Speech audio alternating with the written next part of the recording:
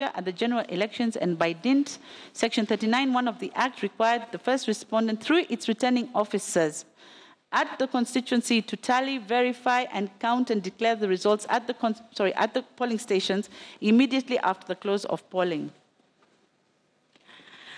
The Court of Appeal said specifically, I quote, Article 138 deals with events at the polling stations where votes are counted, tallied, verified, and declared. We hold further that reference to the appellant in sub-article 3C is not to be construed to mean the chairperson, but the returning officers who are mandated after counting the votes in the polling stations to tally and verify the count and declare the result. The appellant, as opposed to its chairperson, upon receipt of the prescribed forms, contain tabulated results for the election of the president. I repeat, the appellant, as opposed to its chairperson, upon receipt of prescribed forms containing tabulated results for election of president, electronically transmitted to it from near 40,000 polling stations, is required to tally and, in quotes, verify the results received at the National Tallying Center without interfering the figures and details of the outcome of the vote as received from the constituency tallying center. At the very tail end of this process, in Article 138.10, the chairperson then declares the result and delivers a written notification of the result to the Chief Justice and to the incumbent president. This is how circumscribed and narrow the role of the chairperson of the appellant is.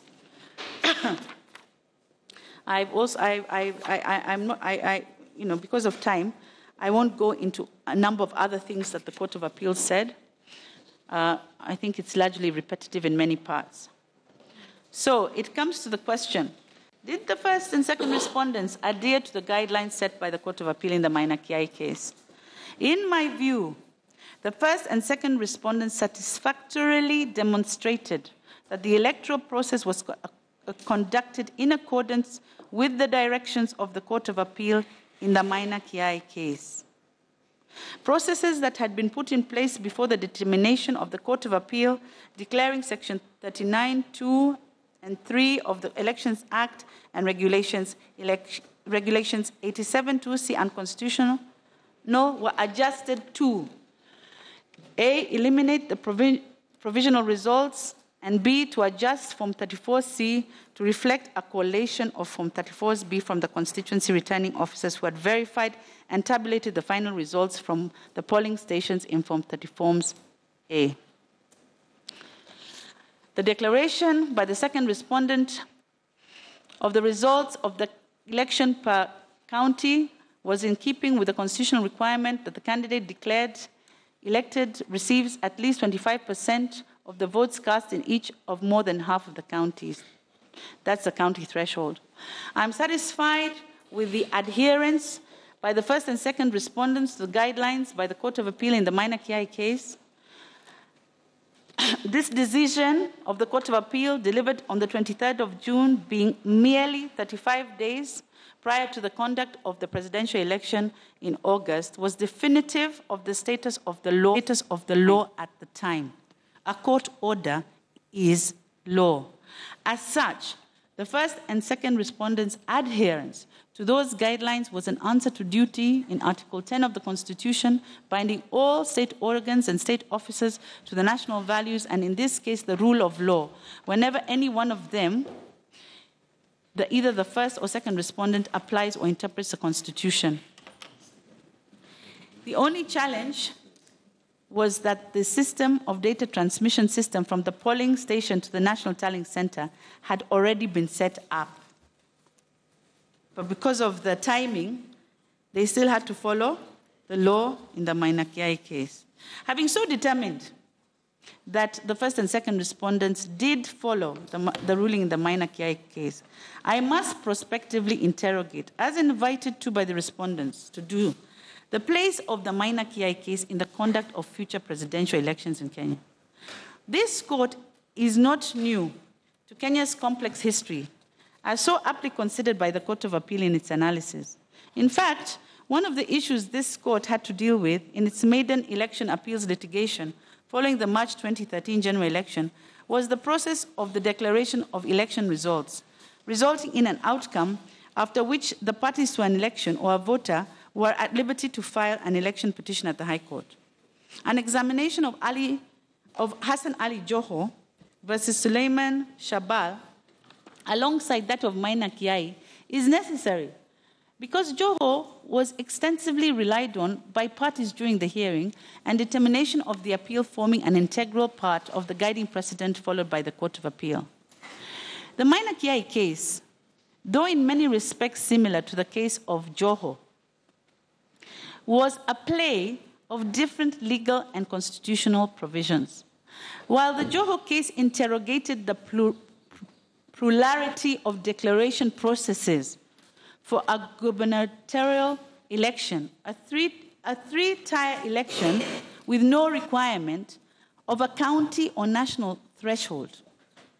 The Maina Kiai case addressed itself to the declaration processes in a presidential election, a two-tier election process with a mandatory national and county threshold and a defined mode of declaration under the Constitution.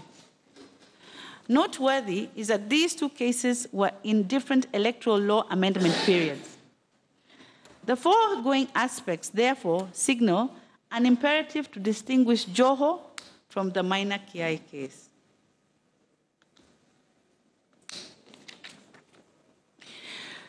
The question before the Court of Appeal in the Maina Kiai case was whether the purpose for which Section 39(2) and 3 of the Elections Act and Regulations 83(2) and 87(2)C, both regulations have now been amended, were promulgated or the effect of their implementation infringed any provision on the Constitution. In summary, the controversy was A, the finality of the declaration of any of the presidential election at the polling station, the constituency tallying center, and the national tallying center.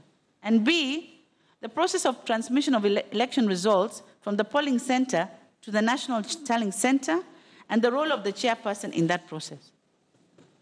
I agree with the determination of the Court of Appeal that, quote, the polling station is the true locus for the free exercise of the voter's will, and that once the counting of the votes as elaborated in the Elections Act and the regulations thereunder, with its open, transparent, and participatory character, using the ballot as the primary material means, as it must, that the count there is closed with finality, not to be exposed to any risk of variation or subversion. End quote. Consequently, the concept of provisional results does not exist in our constitutional electoral practice.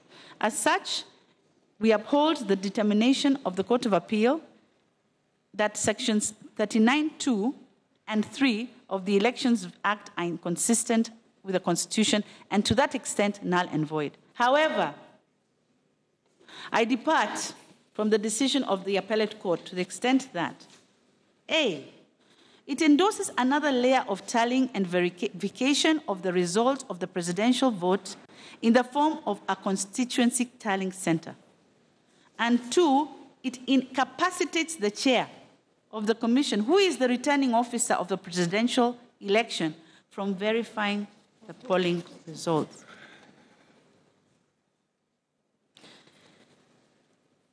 It is considered that the chairperson of the commission cannot supplant the entries of a presiding officer against any candidate with his own figures. However, an arithmetic verification of the correctness of the summation of Form 34A and an examination of the authenticity of the instruments of declaration is permitted, nay, required by the Constitution. According to the Constitution, the chairperson is the returning officer of the presidential election and therefore ought to receive and preserve the election material relating to the election in order to aid the election court in its mandate as the final verifying agency, as elaborated in a foregoing section of this judgment. To place the role of the chairperson of the commission in the scheme of the presidential election, I am guided by the following interrogations. 1, what is the declaration in a presidential election? 2, who makes that declaration? And 3, when is that declaration made? The formula for locating a declaration of the result of a presidential election lies within the Constitution and can be derived by reading Article 38 and 140 of the Constitution together. Article 138 says, 138.3, in a presidential election, after counting the votes in the polling stations, the IEBC shall tally and verify the count and declare the result. 138.4, a candidate shall be declared half of all the votes cast in the election and at least 25% of the votes cast in each of more than half the counties. And that within 7 days, the chairperson of the IEBC shall declare the result of the election. Under Article 140, any person may file a petition in the Supreme Court to challenge the election of the presidential-elect within 7 days after the date of the declaration of the results of the presidential election. Adopting the decision of this court in Joho, the word declared has been used to depict the finality culminating in the declaration of a winner in an election. Article 138.3 of the Constitution is the pace setter in the declaration process. It calls on the Commission to tally, verify the count before declaring the result. The presidential election results are declared at the National Tallying Center, but before that can be done, several things must be done. 1, the polling results must be tallied. 2, the count must be verified. 3, the national threshold must be met. 4, the county threshold must be met. Those prerequisites can only be done at the National Tallying Center by the returning officer who returns the results of the presidential election. You cannot find the national threshold in the constituency. You cannot find the county threshold in the constituency. You can only find it at the National Tallying Center.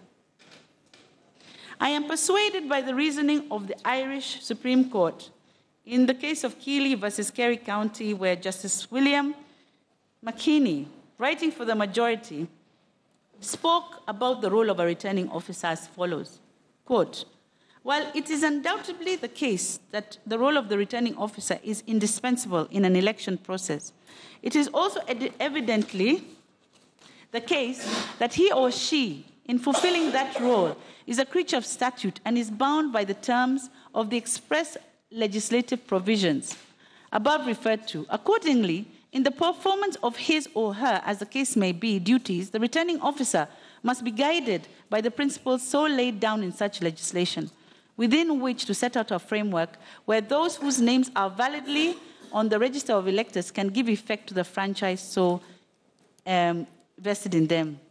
He obviously must not exceed the limits of such competence. He is confined to what is legitimately to be extracted from the provisions in issue. He cannot operate in excess of those limitations.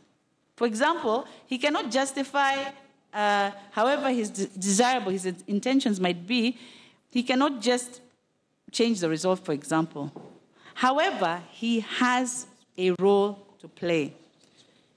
End quote. The role of the chairperson of the commission as returning officer of the result of the presidential election is confined within the four corners of Article 138 and 140 of the Constitution. The following determination by the Court of Appeal therefore cannot hold, which is to say, quote, Article 138 deals with events at the polling stations where votes are counted, tallied, verified, and declared.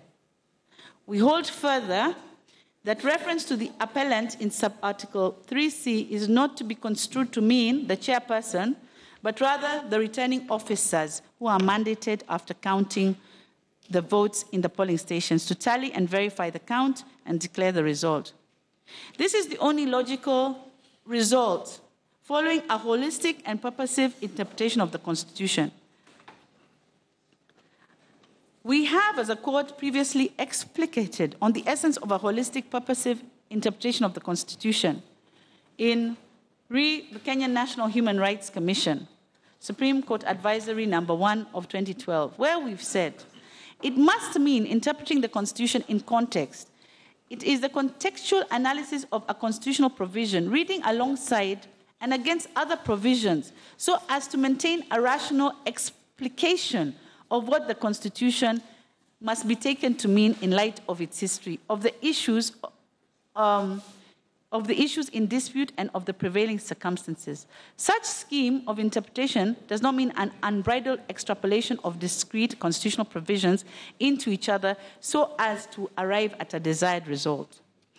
In the Speaker of the Senate versus the Attorney General, this court held that the court in circumstances should always adopt a holistic approach to interpretation with a view to protecting and promoting the purpose, effect, intent, and principles of the Constitution. And in fact, in his concurring opinion in the same matter, Mutunga, CJ, and President of the Supreme Court, as he then was, observed that a Constitution does not subvert itself. Therefore, no provision should be deemed to strike down another, but rather provisions must be interpreted in a manner that supports each other. The Constitution must be interpreted holistically, and no provision should be read in isolation.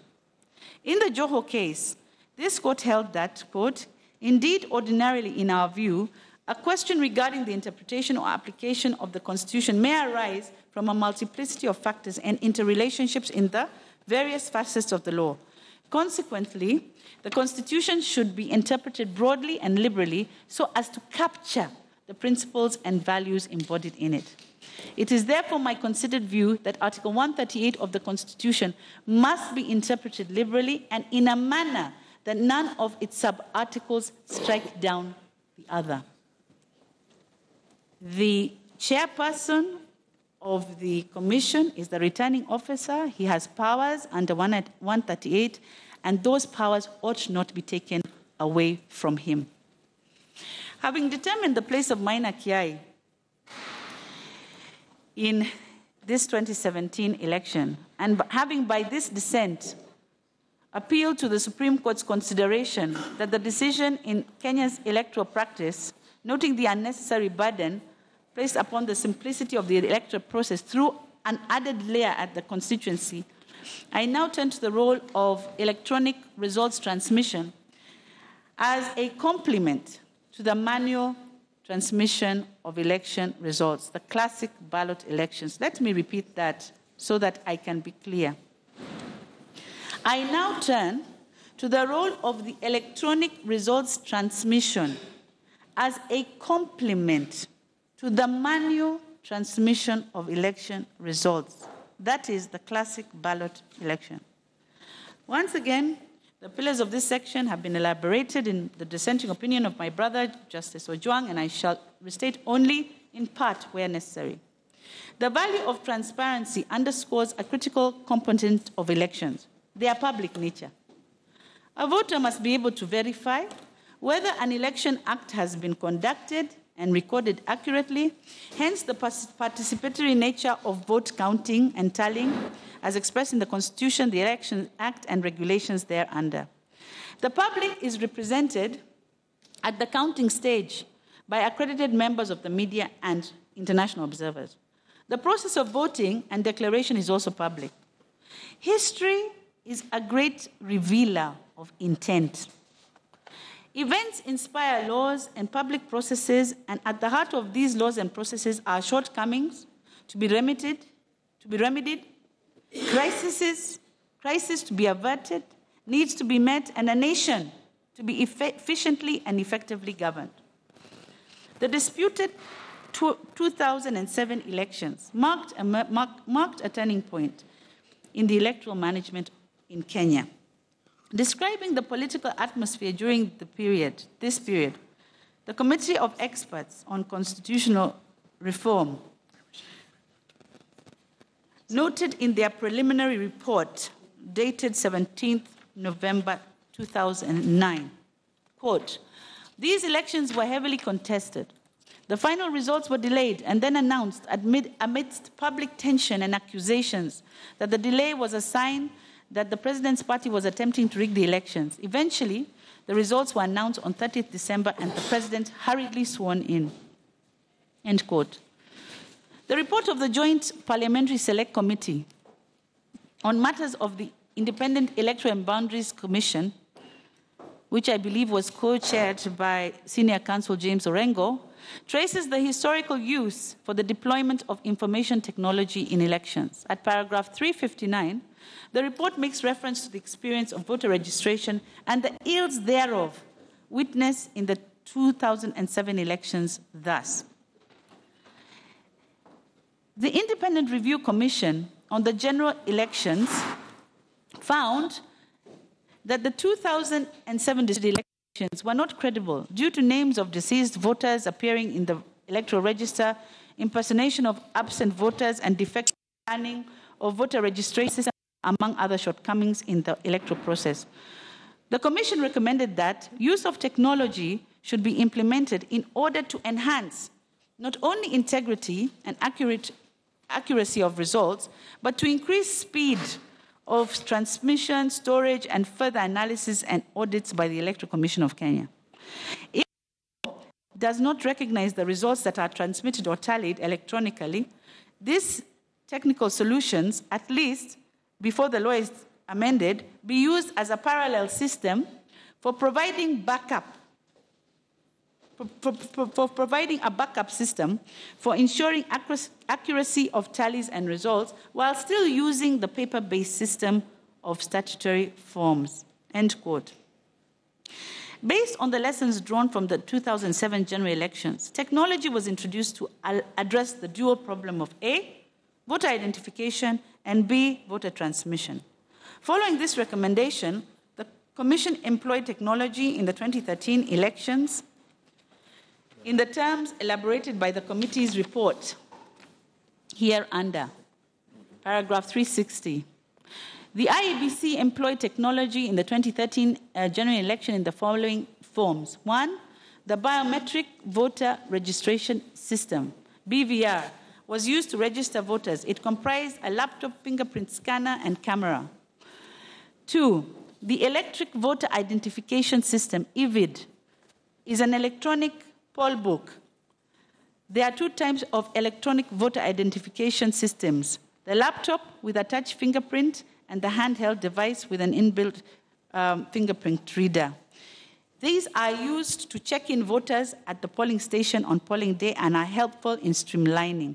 It helps to curb impersonation and ensures that only those registered to vote are allowed to vote. 3, the political party nomination system, which ensures that primary data on candidates nominated by political parties are entered into a format that makes it easy for the IEBC to verify the candidates' details.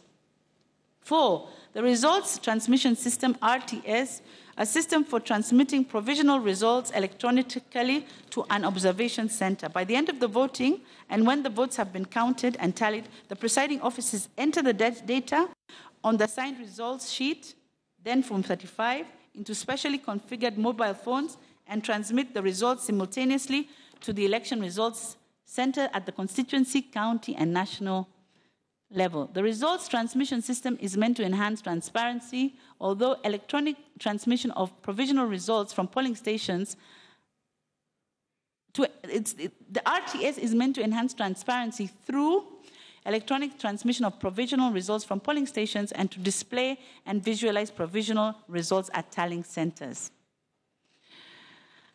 Now,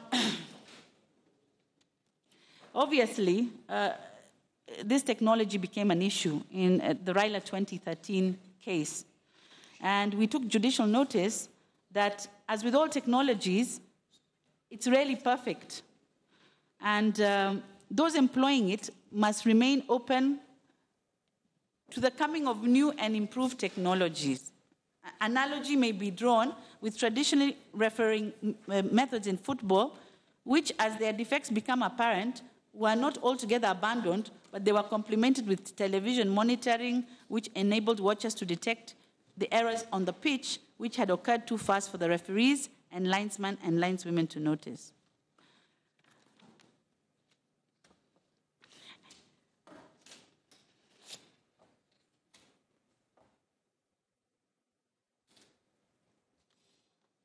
A stakeholder recommendation of employing an integrated electoral technology was implemented, birthing the KIMS.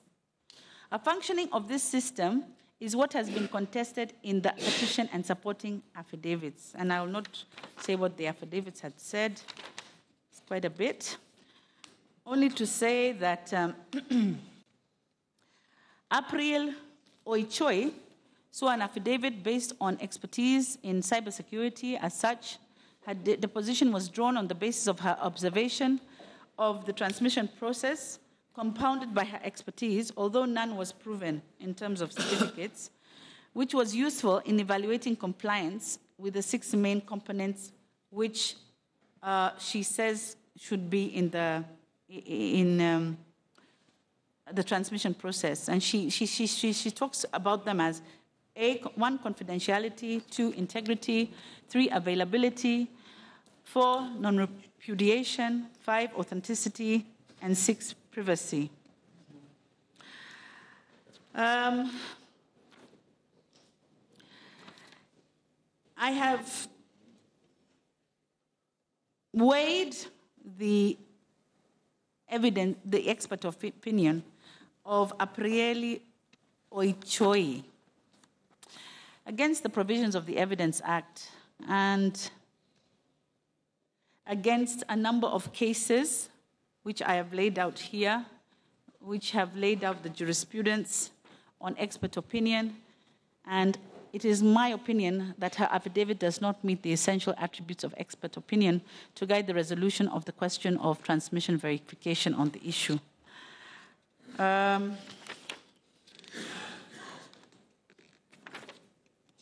In fact, I have noted that there were no real experts on this issue, having looked at the affidavits and weighing it against the evidence, not on the petitioner's side at least.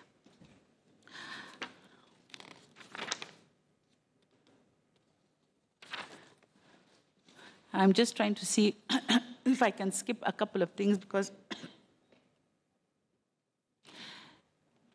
having laid out the critical elements of the petitioner's issue with transmission of the results of the presidential election, I now turn to analysis. The allegations, in the most part, bear any evidence. For example, the blanket allegation of 11,000 polling stations without proper particulars, the link of tangential events such as publicly available lawsuits to the functioning of the system, presents critical areas for examination. 1, what is the import of sections 39, 44, and 44A as far as transmission of election results are concerned? 2, is technology a mandatory component of Kenya's electoral transmission process? 3, is the petitioner's averment that technology was the only acceptable mode of election results transmission accurate, and that the lack of 3G and 4G in the 11,000 polling stations comprised over 7 million votes? So I've asked the question, what is the complementary mechanism under Section 44A of the Elections Act? The High Court, as upheld by the Court of Appeal, has had the chance to consider the use of technology in elections in Kenya, and particularly the interpretation of Sections 39, 44, 44A, in a decision whose final determination I concur with. In the NASA case, the High Court held a plain interpretation of Section 44A shows that the legislature intended the establishment of a mechanism that is complementary to the one set out in 44 of the Act. The system under Section 44 is an integrated electronic electoral system that enables biometric voter registration, electronic voter identification, and electronic transmission of results. It places emphasis on the use of technology. In the concise Oxford English Dictionary, the word complementary means forming a complement or addition, combining it in such a way as to form a complete whole or to enhance each other. That is the definition of the word complementary. While complement means a thing that contributes extra features to something else so as to enhance or improve it. That being the plain and literal meaning of the word complementary, our view is that Section 44A of the Act presupposes a mechanism that will complement, add, enhance, improve the mechanism already set out in Section 44 of the Act. It follows, therefore, that the complementary mechanism in Section 44A need not be similar, same, akin, parallel to the one set out in Section 44 of the Act. All is required is for that mechanism is that it should be able to add or improve the electronic mechanism in Section 44 of the Act, but at the same time be simple, accurate, verifiable, secure, accountable, transparent. It should allow the citizens to fully exercise their political rights under Article 38. This complementary mechanism only sets in when the integrated electronic system fails. While I find the decision of the High Court quite compelling, I would, with respect, reinforce it by applying the terms of the Constitution. The Honourable Justices only partially interpreted Section 44A and restricted themselves to the Elections Act without having due regard to Articles 38 and 86 of the Constitution. Having referenced the decision of this court in Ryla 13, the High Court rightly observed, it is clear from this judgment that when an electronic system fails, there should be a full backup system to avoid the entire election falling into shambles.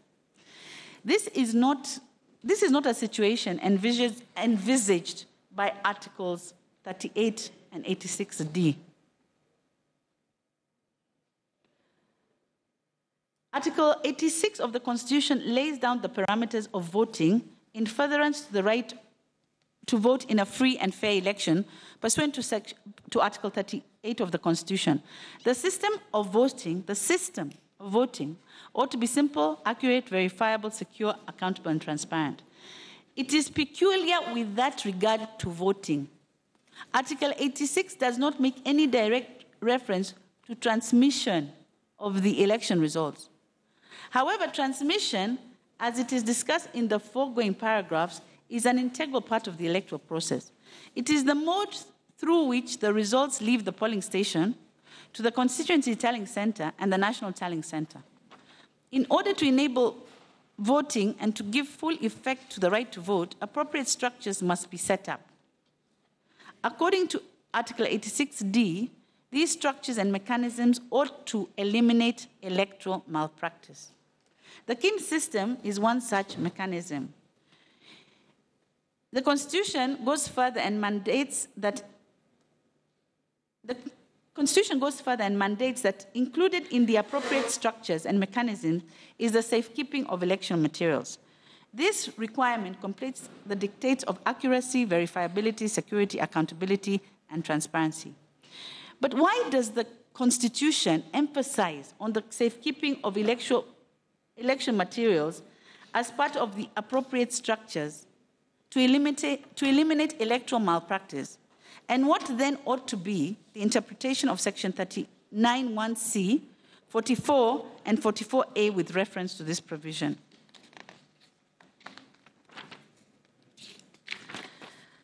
My goodness.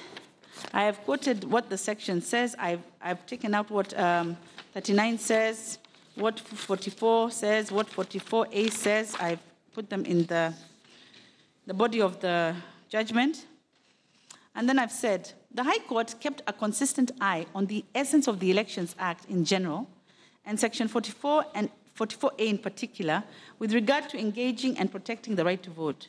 Technology is a means to an end, a verifiable election result, not an end in itself. In fact, the court was aware of the enduring need to always consider Article 38 and its reinforcing provisions while construing the provisions in the Elections Act when it referenced the German Federal Constitutional Court's judgment in the Second Senate, in part, quote, "In a republic, elections are a matter for the entire people and a joint concern of all citizens. Consequently, the monitoring of the election procedure must also be a matter for and a task for the citizen. Each citizen must be able to comprehend and verify the central steps in the election reliably and without any special prior technical knowledge. The public nature of elections is also anchored in the principle of the rule of law, the public nature of the state's exercising power, which is based in the rule of law, serves its transparency and controllability. It is contingent on the citizen being able to perceive acts of state bodies. It also applies to activities of election bodies. The principle of the public nature of elections requires that all essential steps in the elections are subject to public examinability unless there are other constitutional interests that justify an exception. Particular significance attaches here to the monitoring of the Election Act and to the ascertainment of the election result. An election procedure in which the voter cannot reliably comprehend whether his or her vote is unfalsifiably recorded and included in the ascertainment of the election result, and how the total votes are assigned and counted, excludes central elements of the election procedure from public monitoring and hence does not comply with the constitutional requirements. Despite the considerable value attaching to the constitutional principle of public nature of elections, it does not ensue from this principle that all acts in connection with the ascertainment of the election result must take place with the involvement of the public so that a well-founded trust in the correctness of the election can be created.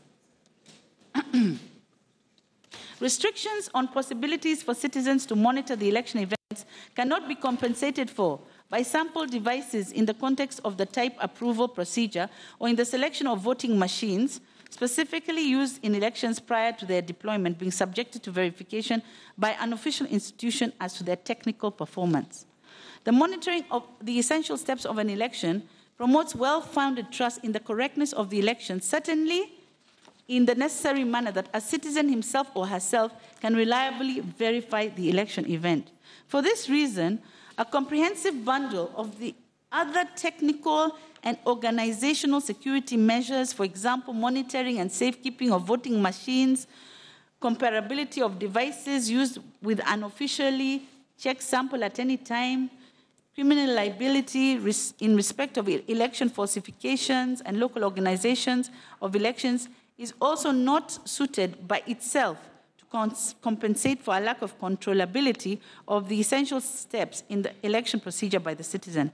Accordingly, neither participation of the interested public in procedures of the examination or of approval of voting machines or a public examination of reports or construction characteristics, including the source code of software with computer-controlled voting machines, makes a major contribution towards ensuring the constitutionally required level of verification of election results. Technical examinations and official approval procedures, which in any case can only be expertly evaluated by interested specialists, relates to a stage in the proceedings which is far in advance of the ballot. The participation of the public in order to achieve the required reliable monitoring of the election results is hence likely to require other additional measures.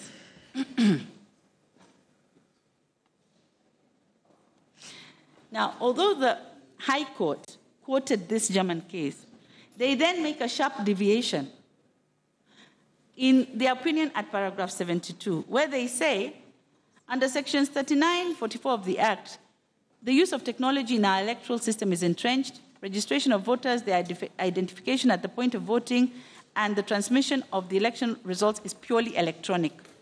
However, the actual voting, tallying, and collecting of votes is wholly manual. Now, I disagree with the High Court's conclusion that the transmission of election results is purely electronic. To maintain that standard,